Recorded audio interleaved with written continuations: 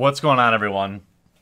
I just spent the afternoon working with Justin, the guy that has helped the channel out with a lot of design work, and I have to unveil the brand new MTG headquarters playmat. Now, I know if you've been playing Magic a long time like I do, you probably have a lot of playmats.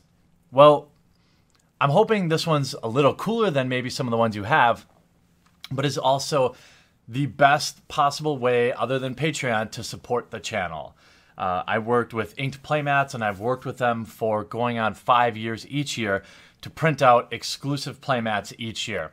Now this year, I'm going to try something a little different. Last year, I wasn't exactly happy that the price point of the playmats were so high and that it priced a lot of people out. So this year, I'm going to do the custom MTG artist mat in about 60 days. But this mat, I feel like, is going to be available to everyone.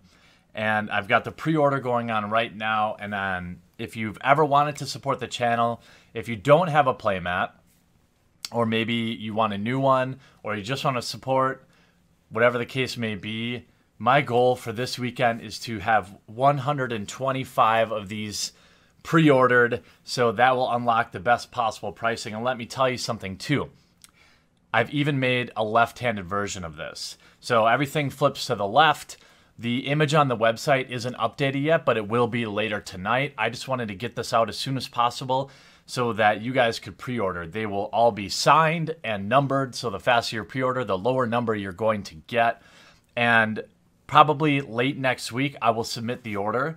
And these should ship out still in July yet, I'm guessing.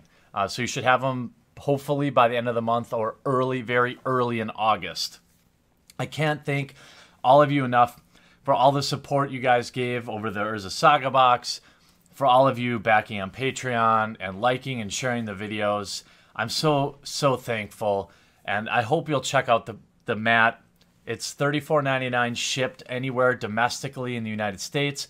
And I will ship internationally. I picked a flat rate of $15 based on all the international shipping I've done. It's usually somewhere around $20 or close to $15 when I go to Canada. I picked a number, so if it's more than $15, I'll just eat the difference. And it's not that big of a deal because in fact, I really like shipping internationally because I know that you guys kind of get hosed a lot of times in support and in ordering things from the States. So I don't ever mind filling out countless customs forms. It's not bad at all. Please, the link is in the description below. If you want to support the channel, I think this is one of the best possible ways you can. So check it out. Scoop up your MTG headquarters playmat.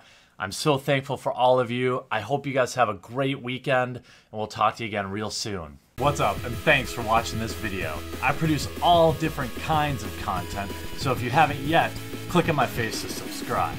If you want to watch more videos, I've got some sweet playlists, including this one, where I open up every fat pack ever created.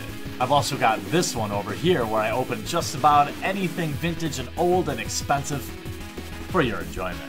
And all this is made possible by the awesome backers at our Patreon, which is linked in the description of every video. Hop on over there, check it out, see if it's something you might want to consider.